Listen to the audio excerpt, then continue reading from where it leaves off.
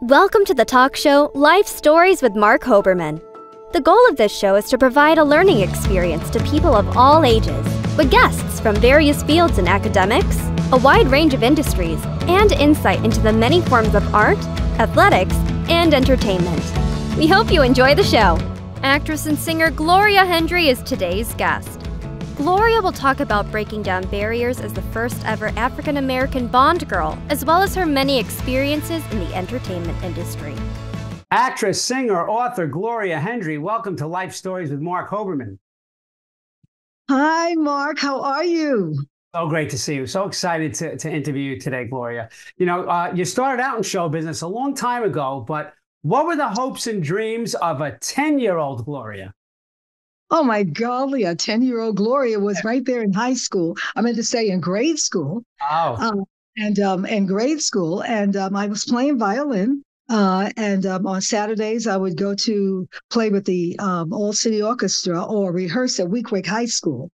And we would also periodically play with the Essex County's all-city orchestra and on radio sometimes. And I was doing gymnastics. I was running, bike riding, seeing who can hit the fence the highest, playing hide and seek, or 1, 2, 3, O'Leary, 4, 5, 6, O'Leary, doing our ball, jumping double dutch, playing softball, also sprinting. Academically, I was okay. And, so there I was. I lived right next door to the school. My elementary school. So I was one of those latchkey kids. She would just drop us off. But when we were real little, the community took care of us. That's great. It takes a village. I don't know if you just told me what you did when you were 10 or from the age of 10 to 15. I'm exhausted already. So that's unbelievable. And so I didn't know you played how long did you play the violin? Through college. Oh, do you still play? I'm thinking about not thinking, but I am going to pick my violin back up again and play a couple of tunes. Yes. And right now I'm working on piano. Wonderful. Yeah, but top and I'm also singing today. I'm also singing today in my maturity. Oh, that I know. I've seen videos and I heard outstanding stuff. We're definitely going to get to the singing. Tell me a little bit about the very beginnings of your career and what led to your first big break. How do we get from violin to then school to, hey, Hollywood, here I am. Well, that's the whole point. I didn't aspire to be an actress. I didn't look forward to anything like that. I wanted to be an attorney. So in grade school, we got to that's 8th grade when I was going to school. And I said to my counselor, he said, what do you want to be when you grow up? I said, an attorney. Well, doing back in those days, there were very rare female attorneys, and especially women of my hue.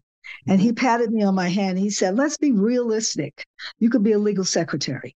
So when I graduated out of high school, when I went on to Robert Treat School, then I graduated out of high school, I went straight to Essex College of Business for Law, which was like an extension. In those days, you could go to a trade school and professionally, you didn't have to go to college. And I never knew I was college material. So when I was in school, everybody had a trade. And so when I was in grade school up until high school, I typed and I did shorthand about 125 words a minute. So I spun off writing. And I also thought about becoming a court reporter. And I went to Rutgers to study a little bit there, but got so boring. My mind was so busy thinking. It was boring just to listen to other people's conversation. I was busy with in my own head. Right. So I branched off into Essex College of Business for Law, and I studied to be a legal secretary. And I graduated with of course, a degree. It was about about a year's education. And I wound up working for the NAACP, working for Roy Wilkins, before he was well known with Browns versus Board of Education. And there was a woman of color like me. Her name was Barbara Morris, which was very rare, and Robert Banks during the 60s. Wow. Well, first of all, my son went to Rutgers. So it's so interesting. It's amazing because unfortunately, the story of a person of color being told by someone in education. Really, you can't do this, you can't do that. It's not rare. So, I know. I know. So, but today it is. Yeah, for sure. So in certain areas, it's probably not. Exactly. I'm going to ask you, like, so how far do you think, well, let's put it this way. Sir Roger Moore said it. You were the first ever Black Bond girl. As he said it years ago, there was a question about James Bond being linked with a woman of color. This is legendary. This is groundbreaking. A moment in your life, the lives of young Black girls. It's a trailblazing moment, not just in your life. So walk me through your experience on the film Live and Let Die. Well, first of all, I've never seen a Bond movie back in the 60s. I never saw a Bond movie ever. It wasn't something that I wanted to see. But I went to the movies a lot. And I was influenced by Joan Crawford, Jane Powell, Marilyn Monroe. I mean, it was like, but that was all that was on in movies. And I didn't think about wanting to be an actress. That's first of all. Like I said, I wanted to be an attorney. I wanted to be activist. But after Martin Luther King was killed, that just did it for me. I couldn't take it anymore with the knots in my stomach every day when I went to work at the NAACP, and the bomb scares that we got, people threatening our lives. And when he was killed, it was like, I've had it. I think I walked around in New York City up Fifth Avenue and Sixth Avenue crying. But I wasn't the only one. I mean, people were just crying all up in the streets. And I just jumped up and quit. I quit. I couldn't take it. This is before Browns were successful. Brown versus Board of Education, before any of that was successful. And in my mind, as I look back, I want beauty in my life. I want love in my life. I want to be accepted. I need money. We were getting paid like $175 a week, minus all the taxes taken out. And how do you live on that? But see, during that period of time, $30,000 was a lot of money. Yep. That was the top of the cream of the crop. You could buy a car for $3,000. Right. You could buy a home for $5,000. I mean, if everything was tangible, but on a certain level, I still wasn't making enough money to buy a house. And I knew I needed money. So in the process of being a legal secretary, I was always being entertained with people walking up to me in the street saying, I'm a photographer. Can I take test shots of you? You're very, I would like, because they liked the way I walked and whatever. And I said, okay. And even in Newark, New Jersey, where I had lived for a period of time before I made the crossover to live in New York, people would ask me, commercials were starting during that period of time. And print work was starting that period of time. And we were not allowed to have a white agent during that period of time either. So we always had to be represented by a Black agent. And there was very few. Grace Del Marco Agency, Black Beauty Agency. Yes, those were the agencies that I belonged to. And Helen Williams was the top model. Helen Williams out of the 50s into the 60s. Mm-hmm. Helen Williams. And then you got with Naomi Sims, Beverly Valdez, a number of other models like that during that period of time in the 60s. So I signed up. But at the same time, I'm trying to figure out what to do. I wound up working for an advertising firm who wanted to turn me for the affirmative action situation in the 60s was ruled on, I believe, our president, was it Eisenhower? If I'm mistaken, please correct me.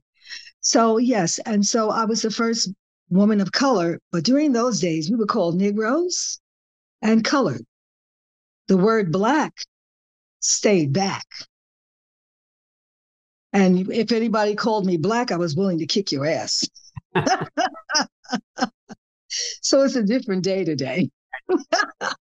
So in the meantime, I joined Grace Del Marco Agency, and there was only a few of us that could do commercials because it wasn't many people. My mother said, what kind of business are you trying to get into? That's not a career. And being a musician also, that's not a career. You need a bona fide career in those days. So, but I was making a little decent money along with working 9 to 5.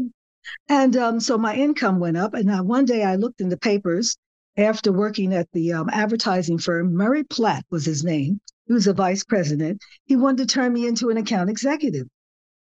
And he kept promising that he was going to raise my money.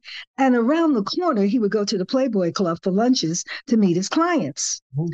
And I didn't think too much of it until one day I looked in the paper and I saw Playboy bunnies making money over $1,000 a week. I said, what? $1,000 a week in cash? I lit up. I said, I quit. And I told him, I said, I'm going to work for the Playboy. He laughed. And I went over and I applied because I had photos. And they said, how soon can you start? And you listen, my family is very religious. I had never been in anything that scampy in my life. I didn't even wear mini skirts back then. And they hired me. And I was so scared. And as they put that costume on me, it was the most scariest thing. She said, open your legs. I said, what? Because they had to make that nice V and, up and everything. And your breast, come over here, girl, and move your breasts around. So, she said, girl, I'm not going to bite you. So it was that was the beginning of my entertainment field. That's amazing. The fact that you didn't apply and then quit. You quit and then applied. I mean, you only know one speed, full speed ahead. So that's right. That's Gloria. Yes, really incredible. On my show, we often talk about the story behind the glory. So what obstacles did you have to overcome on your journey of success in the entertainment industry? I mean, you got into the Playboy Mansion, so that job paid a lot of money, but now you want more, you want to do more acting. So what obstacles were in your way? Race was extremely hard. I mean, down to the point of systematically, it was very difficult to rise above. I wouldn't care if you were a college graduate, man of color or woman of color to be an attorney, you couldn't get a job, even after you graduated. And, even as a legal secretary, I could barely get a job. And it really systematically, I left the law field in June of 2022. I've always had my feet in the law field all of these years. It got to a point when I couldn't even be hired as a legal secretary, even right here in California. Wow. And if I was, they wouldn't really let me be full out a legal secretary. They would give me menial work. So my skills would always be under. Mm-hmm. So I wound up opening my own firm called Hanks Legal Services. And I did that for around about 9 years, up until the earthquake happened in the 90s for us out in California. But I'm simultaneously going back and forth into the law business up until 22 to make sure I had sustenance. And I've had a pretty tough time even now getting work. So I produce my own work. I save my money. I put myself together and I put my own plays on. I write my own plays. I have arrangers, do my own songs. Even to this day, I put my book out. I put my record out. And that's one thing that we have to do. But not only that, that is in the American way to say that you got to go in business. You got to be in business. If you work for somebody and you're depending on them to pay you a salary, a decent one, it's not going to really happen. But maybe it will. But not many of us, well, my experience anyway, what I'm speaking from is first person. So I'm in my own business now, and I'm always in and out of my own business. Or if I work for somebody, I always have something else going because I can't seem to get beyond a certain level unless I do that. Well, so I think in all, life is hard, just to put it on your mirror. Life basically is hard. And because of my color of my skin, as well as being female. Now, don't forget that. Right. It's very hard for women still. We're not making the same monies. and also given the opportunities to fulfill our careers as largely as we possibly can, to be challenged. Still have that problem across the board. Well, you could be the poster child for the saying, if you want a successful future, create it. No grass grows under your feet. You make things happen. There are people who let things happen and people who make things happen. Obviously, a person who makes things happen. I want to circle back to something you mentioned. What made you decide to write your book, Gloria Hendry, 007, Bond, Bunny, Black Renaissance? What made you decide to go from actress to author? Reason why I said, when I leave this earth, somebody's going to write about me, because they're going to gather all the information from the internet and whatever, and what they talk about. I said, I'm going to write my book, to let them know my background. It was not easy, what I went through. And I tried my best to put in what good things, but you know what I'm saying? It's funny. Isn't it funny that as you are moving and being successful for the moment, simultaneously, all of a sudden, the bad crap comes up right there? Yeah. And it seems invariably to happen all the time. I said, what's up with that karma? As great as you're doing what you're doing, the bad stuff just seems to come in. It's like, why is that? So you are constantly battling, and everything looks great where you're going, but that stuff is like, what's going on here? And it doesn't stop. But I don't think it has anything to do with color. It's just the way life is. Isn't that strange? And you have to really be tough to hang in there to keep that positive thing going. Isn't that incredible? Oh, yeah. Perseverance is key. A lot of people I speak to who are former actresses or actors, or current actors and actresses, authors, that a lot of them from the age of 10, 11, 7 wanted to do what they did. So for you to have such educational aspirations, and then to be able to work with I'm going to name people, Roger Moore, Anthony Quinn, Yaphet Kotto, Sidney Poitier, so many more. How did you keep your composure while working with various legends and icons? One thing, a human being to a human being, we are all humans first, and your title is second. I mean, the human quality of meeting people. First, when I did meet Roger Moore, I said, that's the same. But I said, let's be realistic, Gloria. You don't have the role, first of all. You're here visiting. And just calm down. This is a real human being here.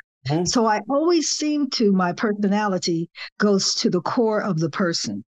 I try to speak from that point of view without trying to be... that person's better than me. Excuse me, we all go to the bathroom. We all eat.